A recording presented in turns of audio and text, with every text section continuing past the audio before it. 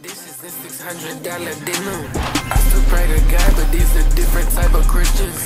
My slippers money, look like I'm gonna steal your Christmas. My entire closet look like his entire wish list.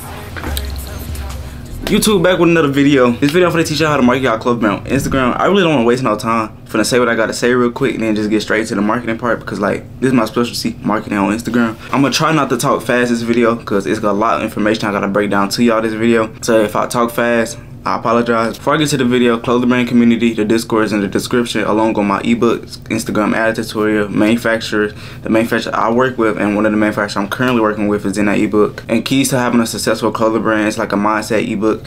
All them ebooks are in the description, along with my premium membership Discord. All that stuff is in the description. You can check all that stuff out in the description if you would like. I'm gonna continue dropping these free game videos until my bulk come. I have been waiting like 3 weeks for my bulk. It was like a flood over there in that area, so my bulk got delayed. And you know, bro, them chargebacks started hitting. Ain't gonna lie, I got some chargebacks. And let me tell you, I'm gonna win them all because I be winning my chargeback. I know how to win chargeback. Basically, when they charge back, there's no point. I don't know why they charge back. You gonna receive your product. I already got the tracking numbers, all that stuff, all the labels. I already got all this stuff printed out. Just waiting on my bulk to arrive. It's supposed to arrive Monday or Tuesday, but this video probably gonna be out on Monday because I'm recording it on a Saturday right now. That's enough talking, enough yapping. We finna get straight into the real yap session, which is how to market your clothing brand on Instagram. You probably wanna grab like a notebook or something because this is gonna be like a real informational video. I'm gonna give y'all my strategy along with the other few tips and stuff. Without further ado though, let's get into the video. Before I get into the Instagram part of the video, I just want to say make sure y'all have like some sort of SMS connected to your Shopify. I use PostScript. I highly recommend PostScript. This video is not sponsored, but I highly recommend PostScript because like it's easier to set up all the automations, all that stuff.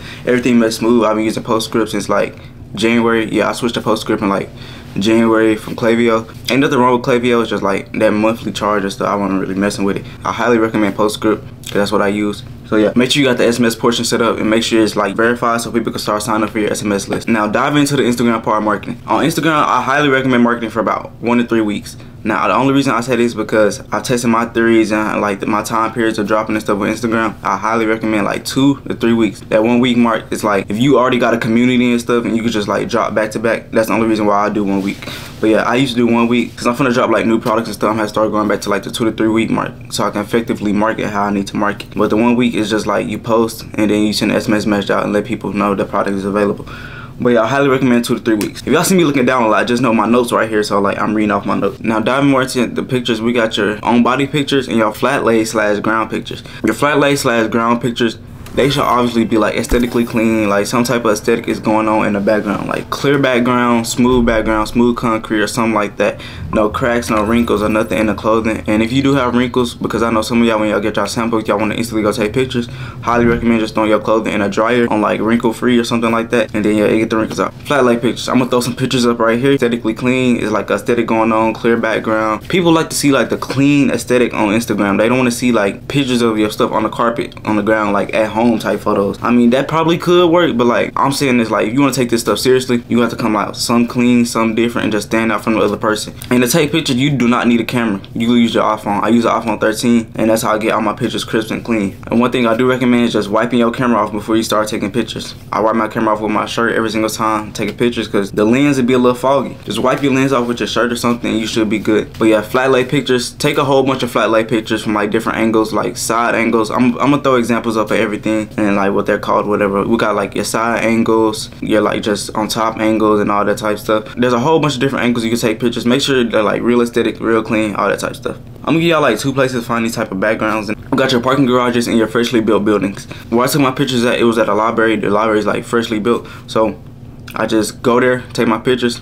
And I do use Photoshop a little bit just to like get the cracks out. Like you have like a little bit of cracks, you can take them out on Photoshop. That's what I did. Like I said, parking garages, freshly built buildings. Next thing we're gonna talk about is Instagram Reels. I'm not gonna lie, Instagram Reels have been going crazy. Like I've been seeing a whole bunch of clothing brands hop on Instagram Reels because of how crazy they've been going, including myself. My Reels have been going stupid ever since like everybody been hopping on them. Some key things I want to point out with Instagram Reels, you really have to have like quality content.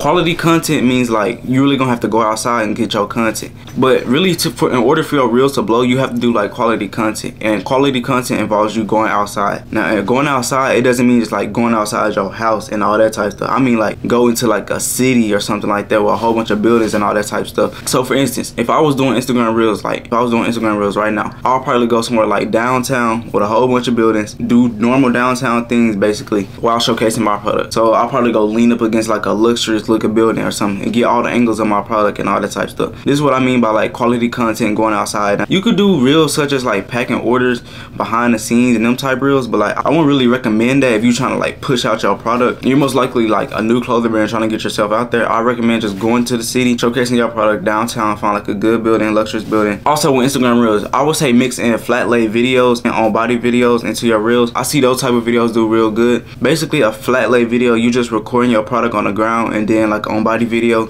basically what it looks like on body.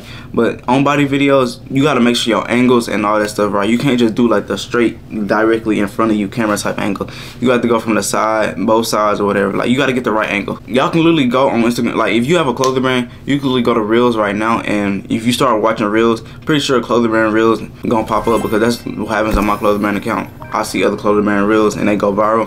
Basically just copy their content, add it with your product, add your own twist, copy their content. If it works for them, it most likely will work for you.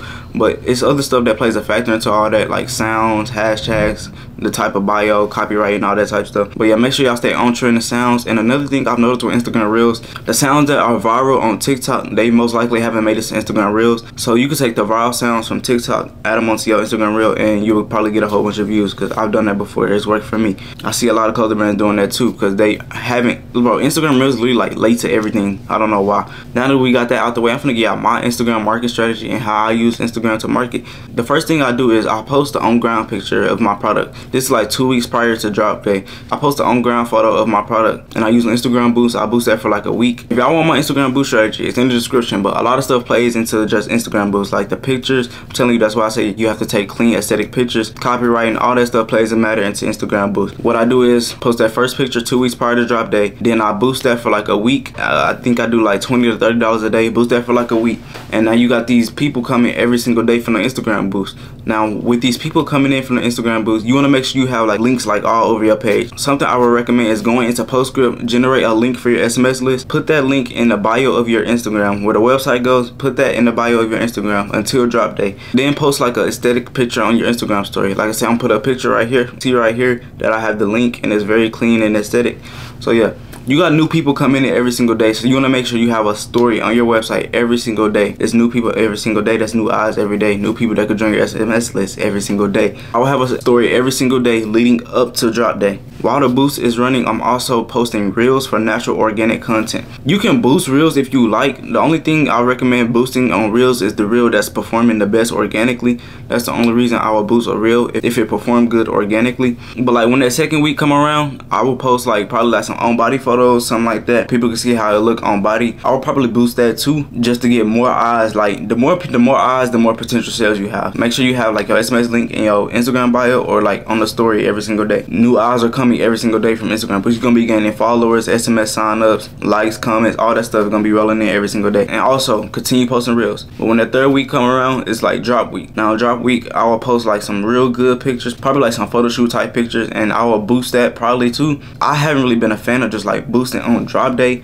I would like look at my past boost results. So the 2 posts that I did leading up to drop day, I would see which one performed the best, and I would just boost that one again just to get more eyes, more people coming. That third week, I'm trying to maximize my sales on that third week, because it's like game times, like the game week. Another thing I recommend is like influencer story promo. Fashion influencers only though. Fashion influencer story promos, I highly recommend that because they in the fashion niche. But more eyes equals more sales. That's what I want to say. And don't be afraid to put money into your brand. Scared money don't make money. In order to have like a real brand, you're gonna have to put some money into your brand. Whether it's ads, samples, something, like you're gonna have to put money into your brand, because my brand would not be where it's at right now if I wasn't putting money into it. I can't do all this organically. My brand, I mean, I probably could, but like it probably would take longer. That's really how I market on Instagram. The first week posting on ground pictures while uploading reels, and I'm doing Instagram boost. Second week probably some on body pictures, still posting reels, Instagram boost that post. Third week drop day post. But to shorten it, you can really do 2 weeks, flat lay pictures on the ground type pictures, and then on body post. That's how I used to do it. That used to work out real good. 2 weeks I say is like that sweet spot. 3 weeks is like if you really want to maximize, like really maximize your stuff. Find a way to put all the traffic towards your SMS list, because SMS list is really important.